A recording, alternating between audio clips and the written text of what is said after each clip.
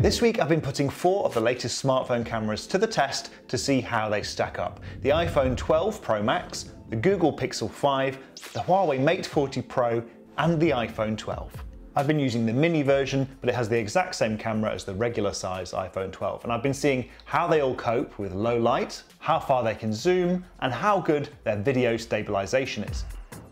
But first, let's talk about dynamic range. If you've ever tried to take a picture of somebody stood in front of the sun, you might find that the person is in silhouette or that the sky is too bright with all the detail washed out. Well, all of these phones can use computational photography to blend together several exposures to preserve the detail. So I went to the park and took some pictures stood in front of the sun, and here's how they turned out.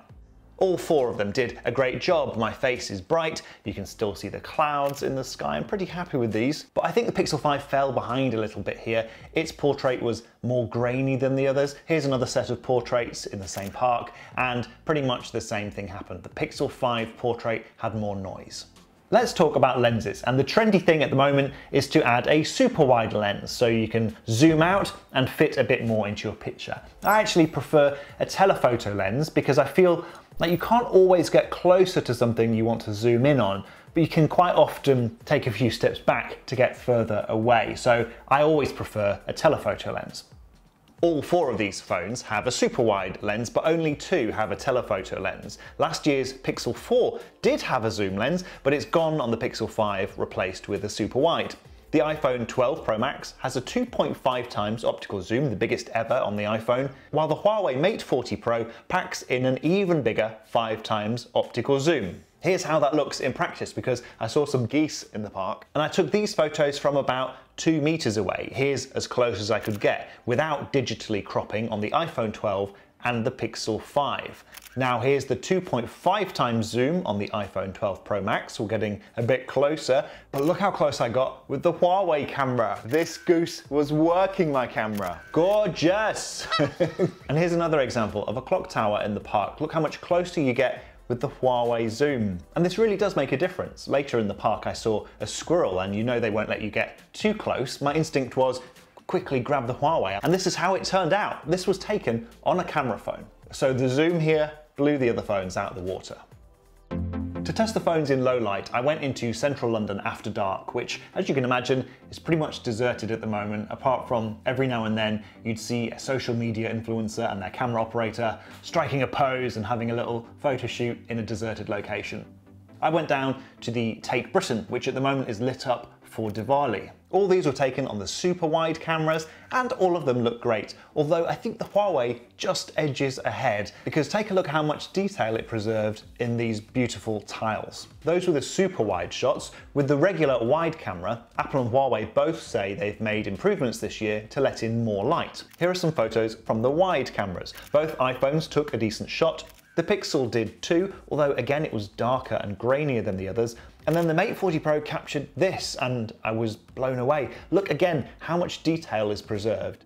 I also took some portrait mode shots here, which came out very nicely. You'll notice the one from the iPhone 12 Pro Max is more zoomed in because it defaults to the telephoto lens for portraits. I have to say, both iPhones and the Pixel captured quite a lot of lens flare from these neon lights. I didn't mind in this particular context, it looks quite artistic, but the Huawei didn't have any lens flare.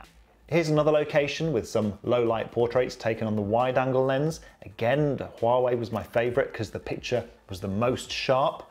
In fact, the Mate 40 Pro was so consistently impressive that whenever we were taking any extra shots, or I wanted a quick one done of me in a nice location, I'd say, let's do it on the Huawei, it's gonna get the better shot. Now, all 4 of these phones also offer night mode, and to test that out, we went to St James's Park at night, and it was very dark. This is all the iPhone 12 could see without engaging night mode, and here's how the night mode shots came out. All 4 of the phones took bright photos in the dark, with my winner here being the iPhone 12 Pro Max. And the iPhone 12 Pro Max does have an extra trick. Because it has that LiDAR scanner to detect depth, it can also take blurry background portrait mode shots with night mode switched on. And this was really a wow moment.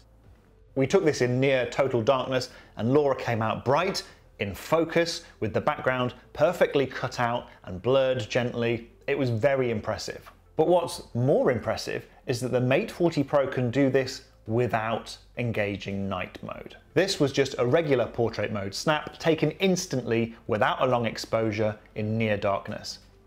And while it is a bit darker than the iPhone's night mode portrait, you don't need your subject to hold still for a few seconds to take it. Let's take a quick look at video stabilisation. The iPhone 12 Pro Max is trying something new for Apple. It has sensor shift stabilisation, so it's moving the camera sensor around to counteract your hand movements, and it worked very well. In these shots, jogging in the park alongside my friend, the Pro Max definitely produced the most stable video.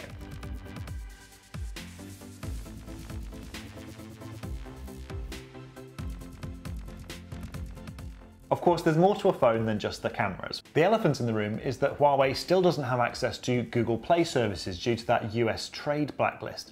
And that means many of the most popular apps are missing from the platform, including from its own Huawei app gallery. The company says and is encouraging people to use something called Petal Search to download popular apps from unverified third-party sources. And that's just not ideal, really. But there's no denying that when it comes to the camera, at least from my testing, the Huawei one is a generation ahead of the competition.